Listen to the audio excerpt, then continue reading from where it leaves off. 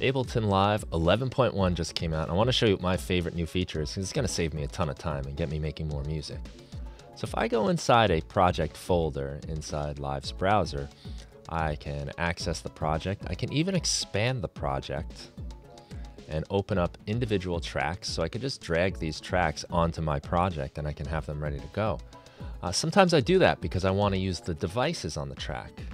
Well, now we can just grab the devices out of our track. So I've got a vocal track here, and I know I kind of like the way the vocal effects were. So I can just go to devices and drag these right onto my track. And all of the effects, plugins, everything that I've used on this is now available. So I've got my voice here, and now I've got my effects, just like that, real easy. So you can drag any device from any track right into a project. It's a great time saver for you, and so far my favorite new addition to Live 11.1.